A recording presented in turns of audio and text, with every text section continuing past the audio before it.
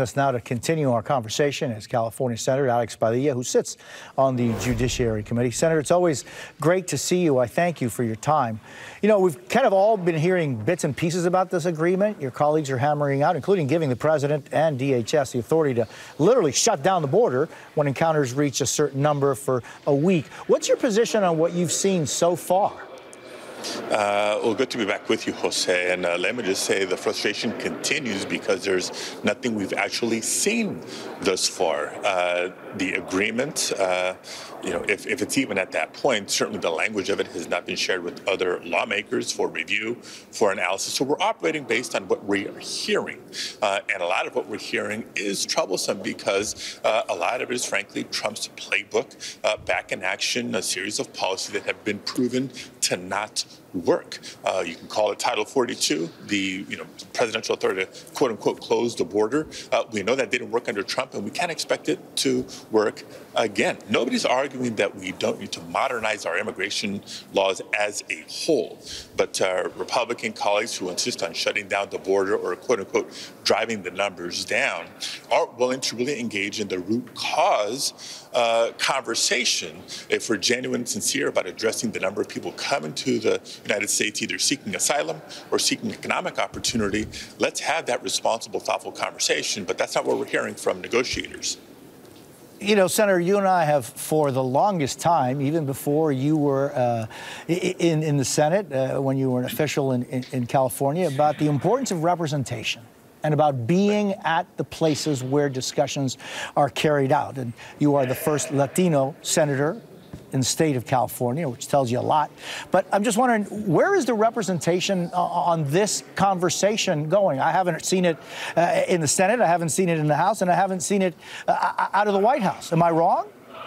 No, that's been one of the big frustrations for a number of members of Congress, including but not limited to the Congressional Hispanic Caucus, that not one of the members of the CHC are part of the negotiating group. I'd also underscore that there's not a border state Democrat that's at the table either. But knowing that the stakes are so high, I've insisted on working and communicating directly with my colleagues, both Democrats and Republicans, to try to stay on top of what is being considered in close to real time and offer solutions, Jose. You know, it's important to remind the public it is not unlawful for somebody fleeing an authoritarian regime, think Cuba, think Venezuela, to come to the United States seeking asylum.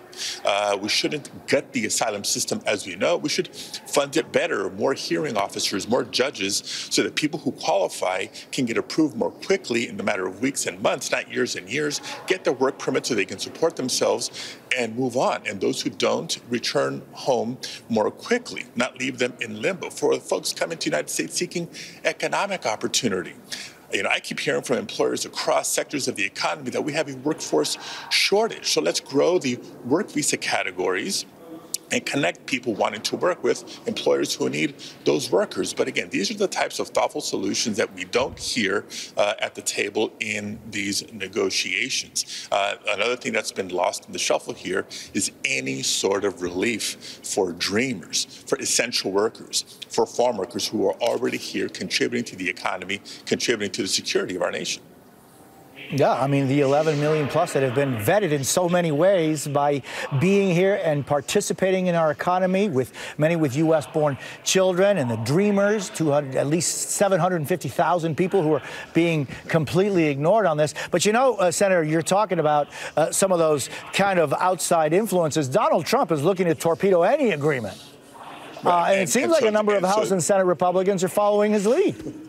And Jose, so there you have it. Have Republicans been genuine all along or not? Because you can't have it both ways. You can't say that what we have at the border is a crisis and we have an urgent need to act, and then publicly say that, well, let's wait till November and see how the election goes to try to do something about it. You can't have it both ways, where Senate Republicans, some, want to make sure that Secretary Mayorkas is in the room helping negotiate and craft a deal, where in the House, they're moving to impeach him.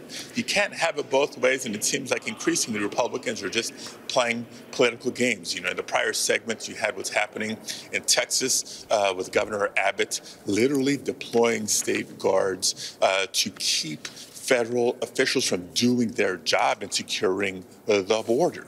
So all they want is chaos. They're certainly creating a whole lot of it, but let's not let them get away with it. Yeah, as the Eagle Pass representative talked about, it's a political show. And unfortunately, in political shows, the people that aren't benefited are the people. Senator Alex Padilla, I thank you so much for being with us. I appreciate your time. Thank you, Jose. Hasta pronto.